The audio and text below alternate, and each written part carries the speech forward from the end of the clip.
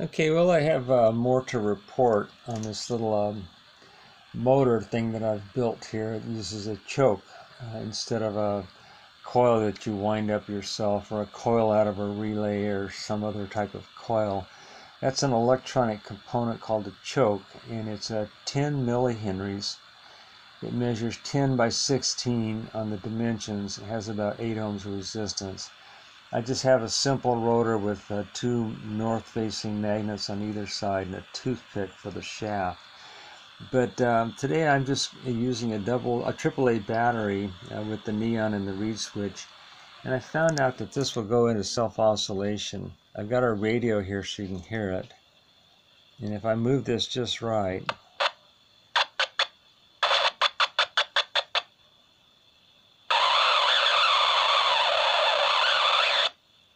that becomes an oscillator. That's the radio you hear. And that's about a 100-volt neon being lit up by a AAA battery. And it still works like a pulse motor.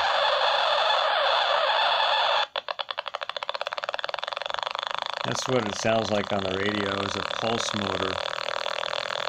Here again, a AAA battery, a simple reed switch circuit, 10 millihenry,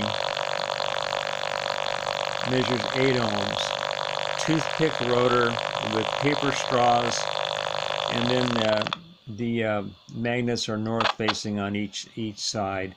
Now you notice this thing here, I've 3D printed it now.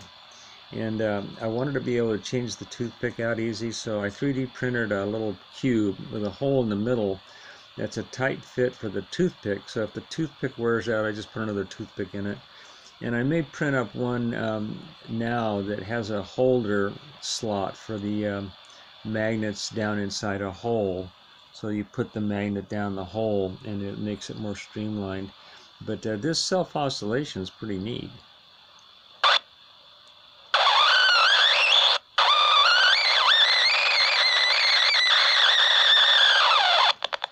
And yet it still works like a pulse motor.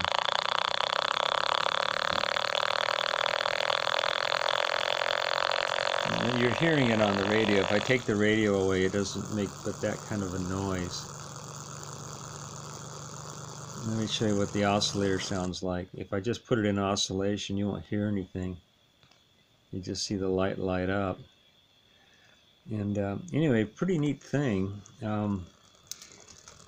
Based on a very, very simple concept of using a choke, which is an electronic component, instead of a normal wound-up inductor for your drive coil.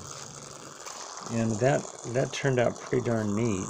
And what you have to do on the bearing is you use crazy glue with pencil graphite, and the toothpick goes through that straw into a smaller hole on the other side. It makes kind of an unusual bearing with the pencil graphite and the crazy glue, and it works really good on a wood product. It goes into the wood and saturates the paper or the wood, and then makes like a plastic impregnated compound.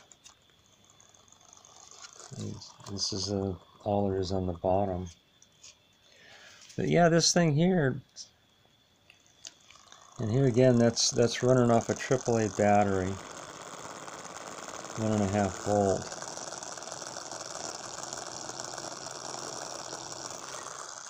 One of the people that followed my last videos has replicated this using a ferrite antenna rod wrapped up with 400 turns, and then he's firing it with a Hall effect sensor.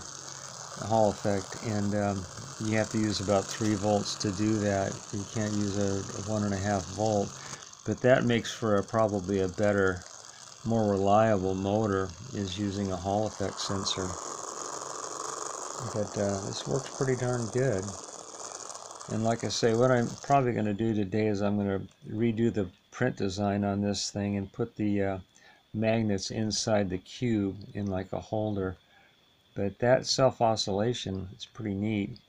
And what's happening is this reed switch is bouncing.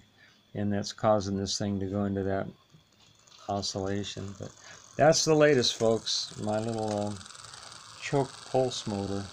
Thanks for watching.